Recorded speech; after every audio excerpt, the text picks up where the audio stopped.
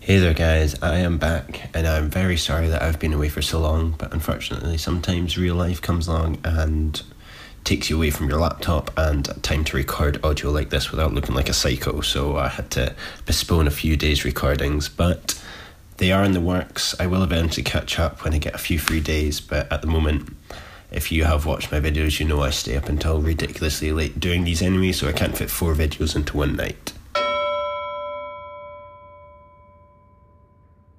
Back to the show. Today we're going to be looking at something a bit different. Instead of me just directly showing you how to make something pretty cool, we're going to be looking at the method I would say helped me really learn Max and learn in unusual programming languages like this one, such as Touch Designer or Processing Arduino. It's using a tutorial like the ones that I've been making and then building something from that.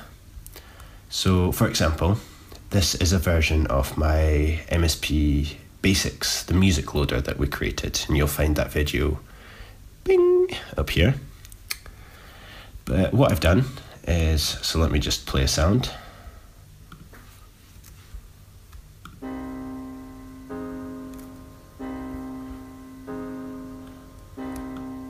And what I've done is I've played about and added some musical effects. So we've got a reverb here coming through, depending on how high these dials are. And then we've also bent the sound. So it's getting run through a sine wave. And it's changing the noise. And these two very simple steps allow us to make more than just a loader and a player, but suddenly we're making our own mixing deck, or we're making our own sort of sound effects board.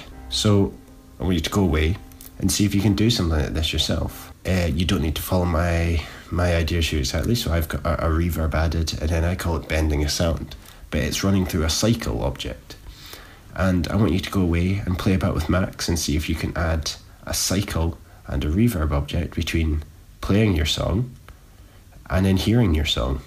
Pause the video here, I would go away, and then in a minute I'll show you the solution.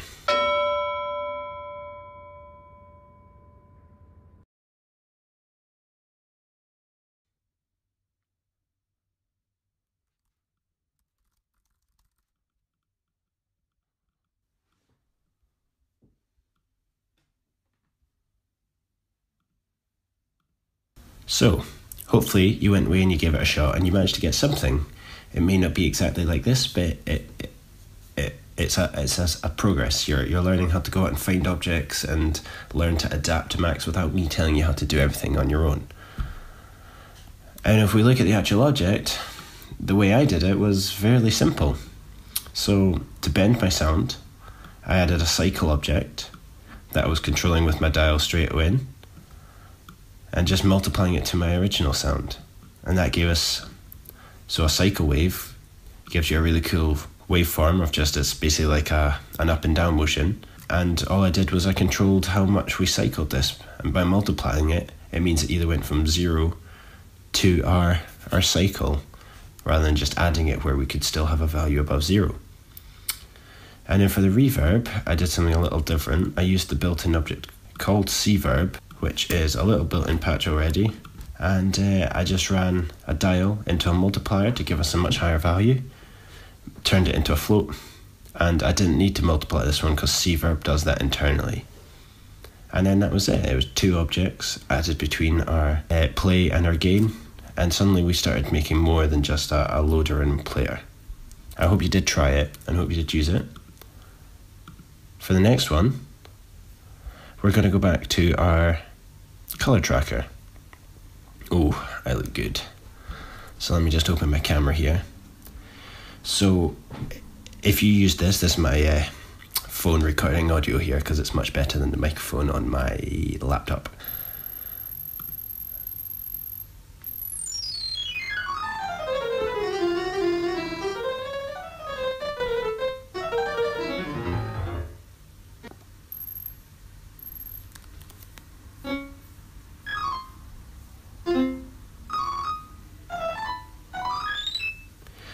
So all I've done here is I've taken our tracking coordinates, there's a little clue over here to what I did with the tracking coordinates. I find the center point, and then I put it into what this is called a pick slider. And with the pick slider, I'm just doing something really cool, which is making a note. Another clue. So go away and see if you can do that. If you don't know about this part, click up here for the color tracking tutorial, and then go from there. See if you can turn your color tracking using the center coordinates into this. So the two things you'll need to do are find the center coordinates, work out the mask to do that, and work out the object to do that. Hint, we use something very similar in finding the top and bottom ranges for our graph, and turn those center coordinates into a note. Simple. Go.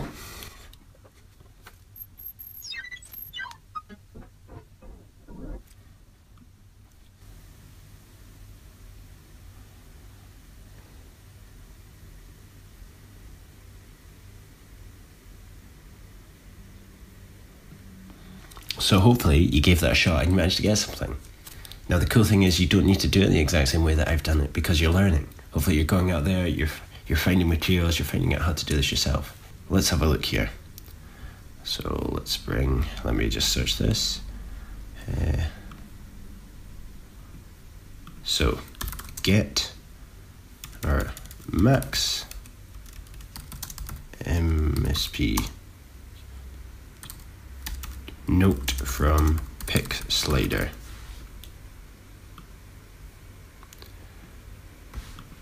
We search for a problem, and then instantly we're given the Cycling 74 forums.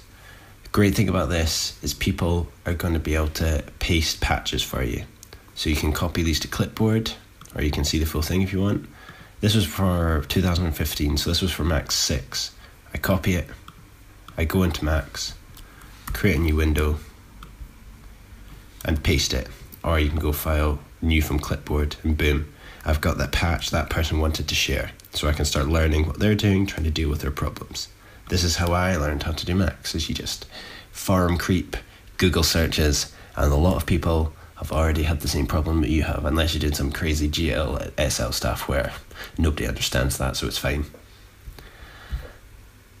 So that doesn't solve our problem, but I'm going to go back. What are our next few results?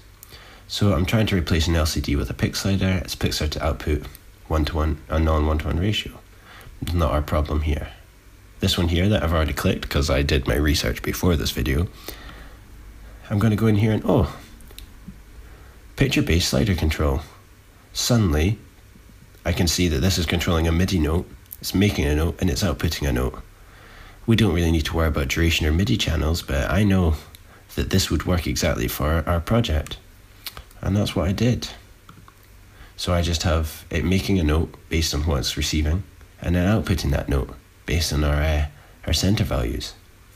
I had to do a bit of work in the inspector to make sure that this was 0, 0, and this was 320240. And then inside color tracking, we had to write a new expression.